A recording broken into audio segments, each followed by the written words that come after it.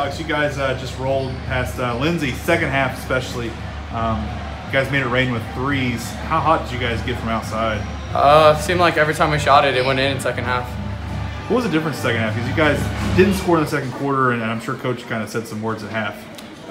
Locked down on D and try to get some transition points and force turnovers, and so felt like we did that.